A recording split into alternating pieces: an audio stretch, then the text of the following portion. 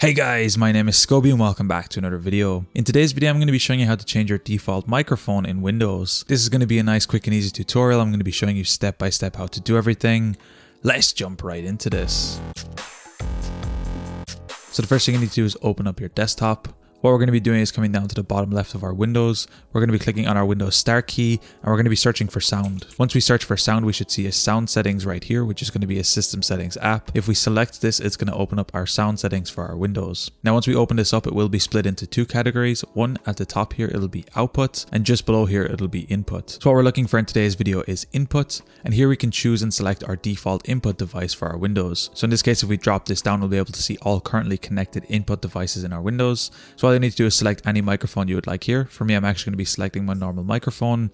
And below this, we'll actually be able to see a microphone level for our mic. So you can feel free to tap on your microphone right now to test it to make sure it is the correct one. And you'll be able to see the audio level right here. Anyway guys, it's as easy as that to change your mic input default in Windows. If you guys enjoyed this tutorial, be sure to drop a like. Subscribe if you're new, check out the other videos on the channel. I'm going to be leaving a link down below to my PayPal if you find these videos helpful and you want to support me.